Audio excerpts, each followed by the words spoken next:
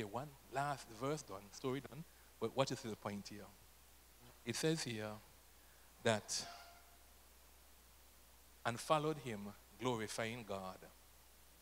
I thought that the verse would end here. Immediately, he received his sight, and following him, glorifying God. But hear the last part of the verse in 43. All the people, that's what it says here, and all the people, the multitude, and all the people, when they saw it, gave praise to God.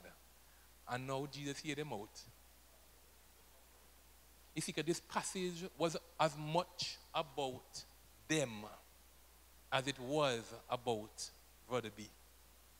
But when we preach this and we hear this, we put all the emphasis on the blind beggar, and we don't look at ourselves and say, where are we in the multitude?